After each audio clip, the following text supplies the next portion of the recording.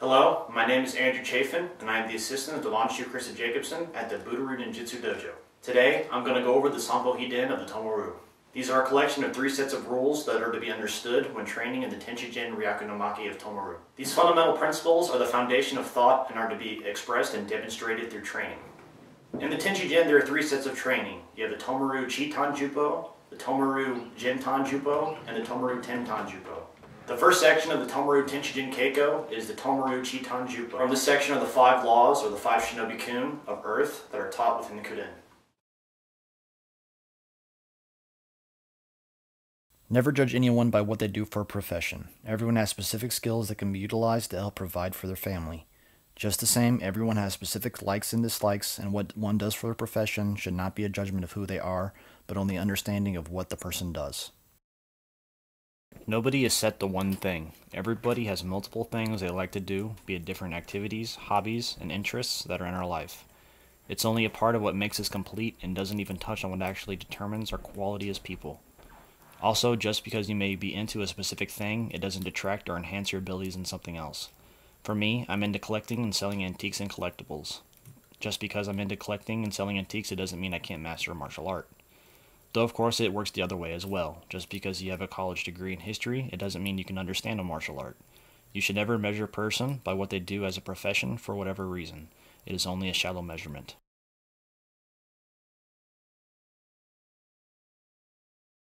Always live your life to be happy, even if it goes against the common thought of society and the current social standards. At the end of your life, when you take your last breath, you will want to know that you lived your life honestly, without regrets, with the happiness from your own heart. 1 and 2 can mix together in the fact that just because someone doesn't have a high monetary life for social standards, it doesn't mean that they aren't completely happy. When Sensei talks about you needing to travel your own journey, she means it. Clearly, as a profession, she's into nude modeling and erotic dance, but she also teaches martial arts because that's what she feels that she needs in order to be happy. You should always respect people's life choices if you expect people to respect your own. You only have one life, and when it's over, it's over. Every time you take the time to hate on someone or belittle someone, you're taking away time that you could spend with a loved one or do something you really like to do. It's so easy to get caught up with trying to compete with other people and trying to be one step ahead of the game, trying to make more money, that we forget to figure out and go after what would actually make us happy.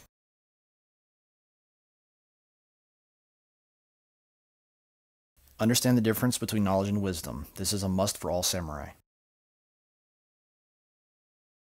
I have a simple question I want to ask all of you. Would you rather have your heart surgery done by a surgeon that's done countless surgeries, or someone who has no experience and has only read about it?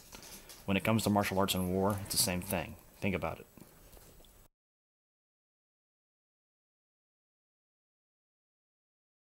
Never use your warrior skills for greed or personal gain. This action shows your mental weakness and the weak understanding of the warrior way. Before I talk about this one, I want to read a quote from Sendai Momochi. Ninjutsu is not something which should be used for personal desires. It is something which should be used when no other choice is available, for the sake of one's country, for the sake of one's lord, or to escape personal danger. If one deliberately uses it for the sake of personal desires, the technique will indeed fail totally.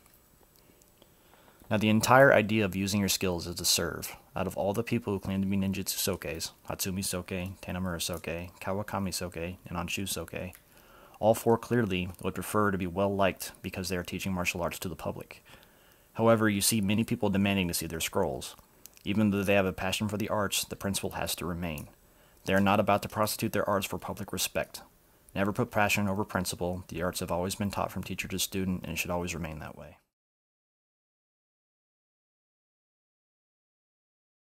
Perfect the art of Kyojitsu. There is a difference between truth and fact, and understanding of these differences is crucial for all samurai.